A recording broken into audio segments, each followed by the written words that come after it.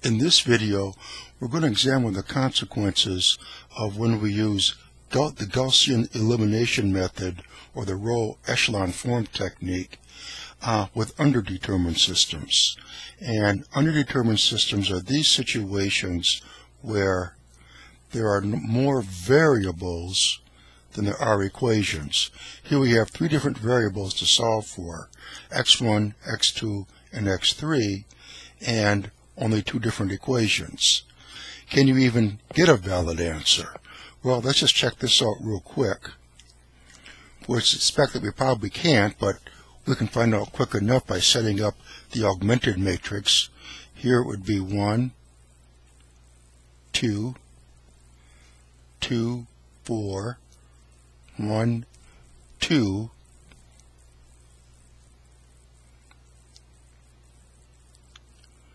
minus 1, 3. And now we want to make this 0. And clearly if this was added to negative 2, it would be 0. So you imagine multiplying this row by negative 2. We don't actually do it. We just imagine the operation being performed. So this is multiplied by negative 2 and added to this row.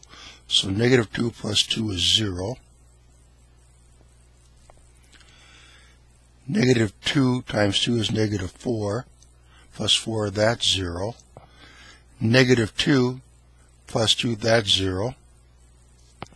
And here we have 3. Negative 2 times negative 1 is 3. Or negative 2 times negative 1 is 2. Plus 3 is 5.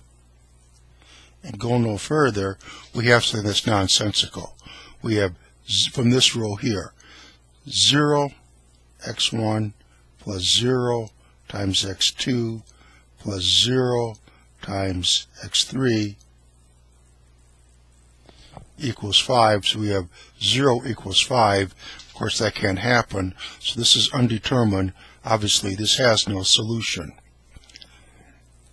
But as we saw with overdetermined systems, there can be situations where indeed you can have solutions. And the same situation occurs with underdetermined systems, only it happens in a much more interesting context. I want to try and demonstrate it with an example. So suppose we had these equations. Suppose we had x1 plus x2 plus x3 plus x4 plus x5 equals 2. So we have 5 different unknowns. And then the next equation we have x1 plus x2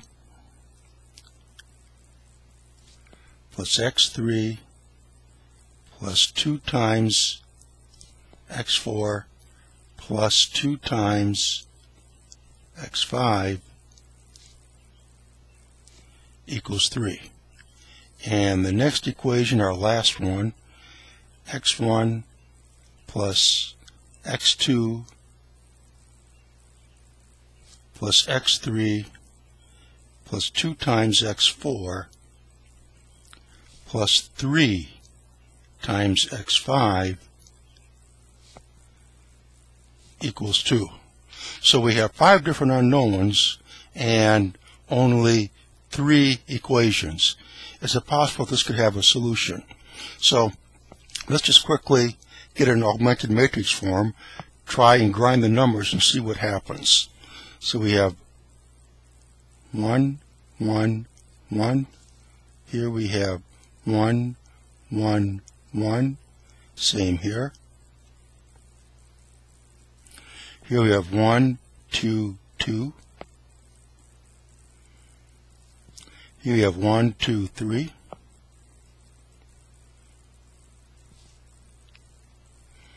Make our vertical line. Include these numbers. 2, 3, 2. There's our augmented matrix. Okay, now what we want to do is make this 0 and make this 0. So in each case, we're multiplying the first row by -1, and then adding it to the second row, and then adding it to the third row. So let's see what happens. Of course, these numbers stay unchanged.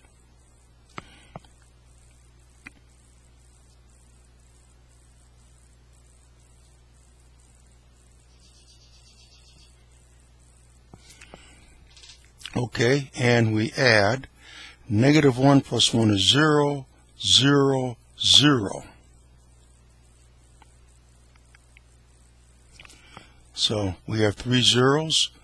-1 plus 2 is 1. And this is 1. And we have -2 plus 3 is 1.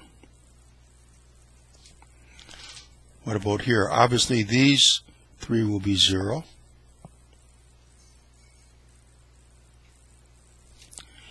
And then we have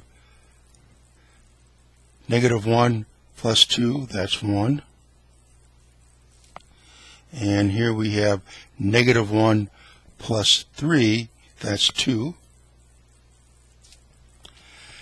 -1 times 2 is -2 plus 2 is 0. So we have this.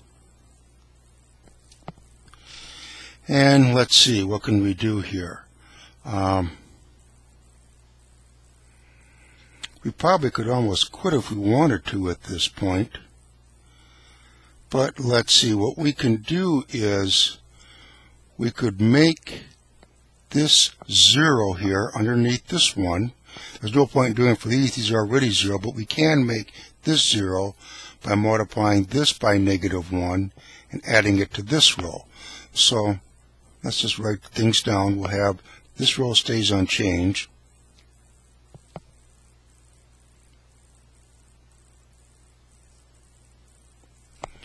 This row stays unchanged. 0, 0, 0, 1, 1, 1. And of course, these 3 zeros are going to stay unchanged. We're going to multiply this by -1 and add it to this row, but 0 plus 0 is 0, so that doesn't change. -1 plus 1 is 0. -1 plus 2 is 1. -1 plus 0 is -1, and we can stop right there. Did we keep things in focus? Not very well, did we? Okay. What we did was multiply this by -1 and add to this row. So that becomes 0. That becomes 1. -1 plus 0 is -1. It gives us this row.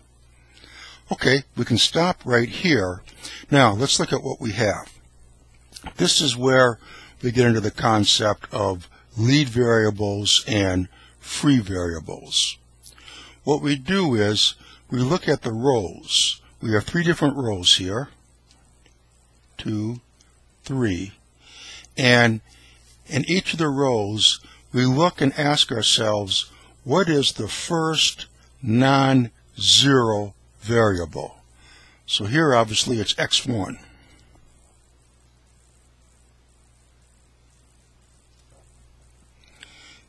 Next row, x1, 0, x2, 0, x3, 0, x4 corresponds to a non-zero number.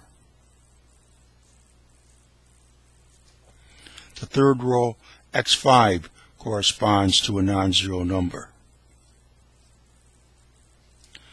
So x4, x5, and x1, these are the lead variables.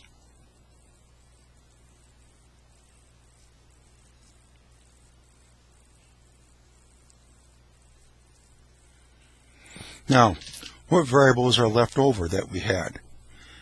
x2,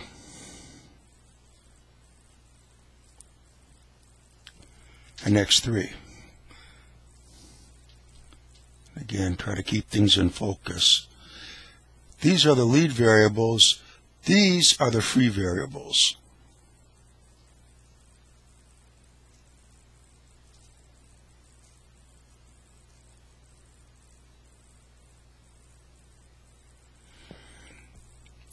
what we do is we're going to express the lead variables in terms of the free variables. So to see what we're talking about, let's go along and go here step by step. Here we go along and we see, well, x5, that is equal to -1. So we have determined what x5 is. Now we go to this row, and here we have x4 plus x5 equals 1. So we have x4 plus x5, that's -1. So you have x4 minus 1 equals 1. So x4 has to equal 2.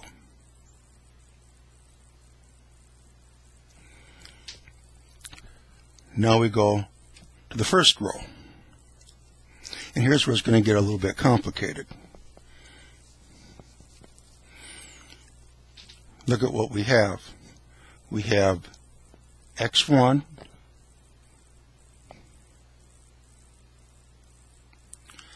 plus x2 plus x3 plus x4, which is 2, plus x5, which is -1, equals 2.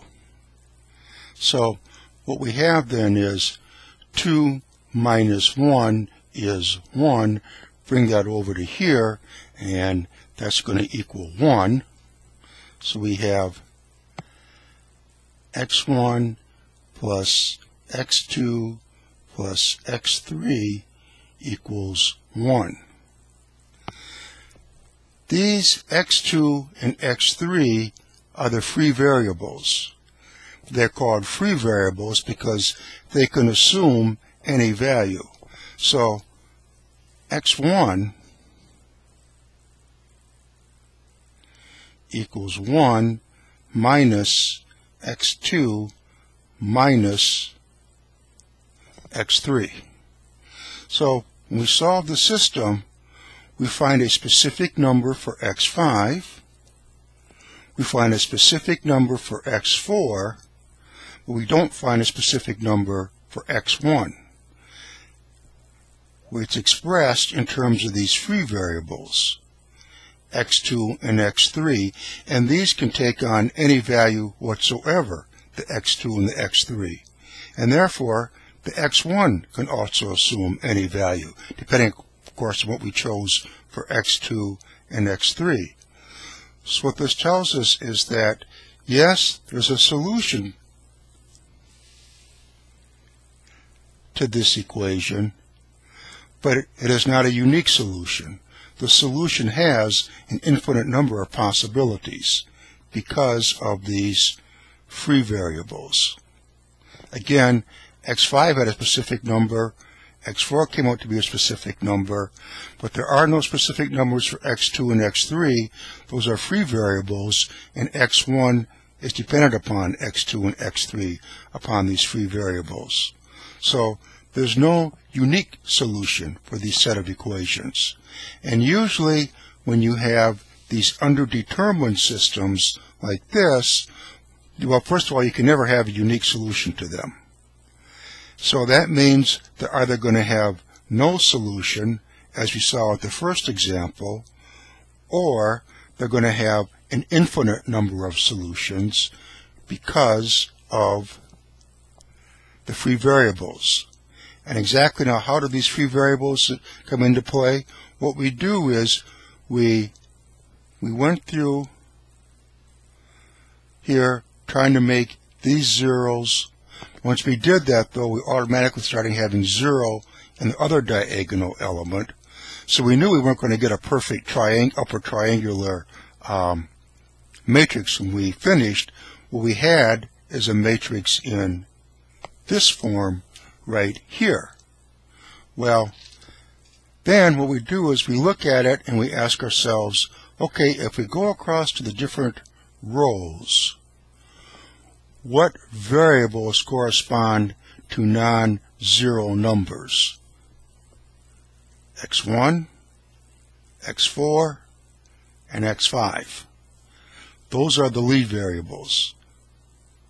The variables that are left over, the x2 and the x3, those are the free variables, and they can take on any value whatsoever. That's why they're called free variables.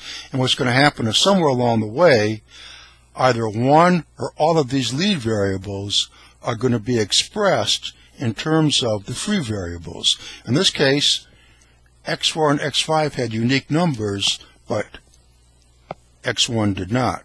In other situations, it might be all the lead variables are expressed in terms of the free variables. Whichever way it happens, you're going to have an infinite number of solutions. And when we have these underdetermined systems here, where the number of rows that we have on our matrix, that corresponds to the number of equations, but the number of equations are less than the number of the variables, or that means then that we set up the augmented matrix, the number of rows is going to be less than the number of columns. So when we work along with the augmented matrix and we use our Gaussian elimination or our row echelon form technique, even if all of the rows give us a lead variable like it did in this problem, because there's more columns than there are rows, there's always going to be some free variables left over, and those free variables can take on any value. That's why they call it a free variable. So therefore, for underdetermined systems, you're either going to have an infinite number of solutions, or if you saw in the previous example here that we did a few minutes ago, either that or there's no solution whatsoever. But for our underdetermined systems, there is never, ever any unique solution for them. Also, again, we wanted to hit hard on this concept of lead variables and free variables because we're going to use it continuously when we start to study other properties of matrices in the future videos here. So anyway, that's it for this video, and as you can see how underdetermined systems react, we're trying to apply the Gaussian elimination technique or the row echelon form technique. It's entirely different than when we have overdetermined systems. Okay, that's it for this video. Come back, join us for some more videos, and we'll try and solve some more problems.